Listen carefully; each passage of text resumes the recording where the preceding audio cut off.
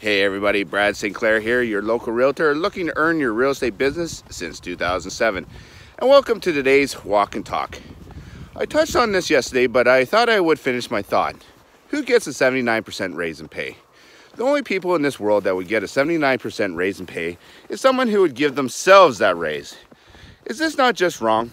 Peterborough County councillors have decided that they are worthy of much more pay than they were receiving before. Were these councillors not okay with the pay when they ran for office? Peterborough County Council has decided we need to pay them more. Not one councillor said, hey, this is wrong, or maybe we should discuss this. Their raise was given without discussion and voted on by themselves. What would happen if a 79% raise for county staff came to vote? Would they vote yes on this motion? Of course not. Does council value their services more than the hardworking staff at the county? Looks like it to me.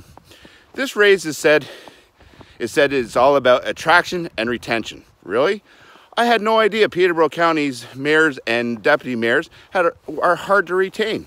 Janet Clarkson, Ron Windover, Roger Burdew, Bernadette Vanhost, Scott McFadden, Matthew Graham, Carl Moher, Jim Martin, David Giroux, Carolyn Hamonette, Jim Whalen, Joe Taylor, Bonnie Clark, and Sherry Senis. I think you have some explaining to do to your taxpayers of your municipalities for this self-serving decision.